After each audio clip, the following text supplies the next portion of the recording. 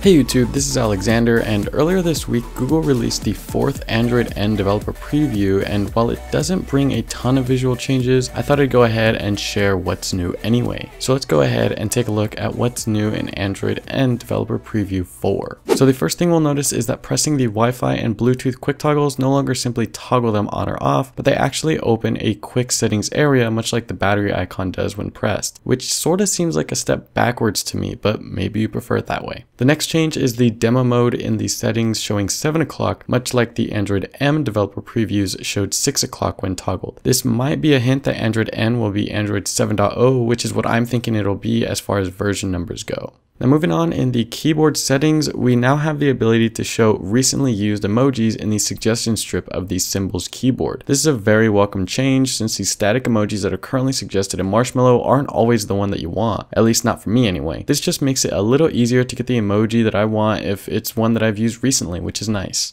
And finally, as you might have already seen, the Easter egg has been changed just a tad bit. Gone is the Flappy Bird-like game, and present is a Namey McNameface teaser for us written across the N logo. Anyway, those are pretty much all the major visual changes in Android N Developer Preview 4. Like I said, it's not a lot, but let me know what you want Android N to be named with a comment down below. Have a good Friday and a great weekend, and I'll catch you in the next one.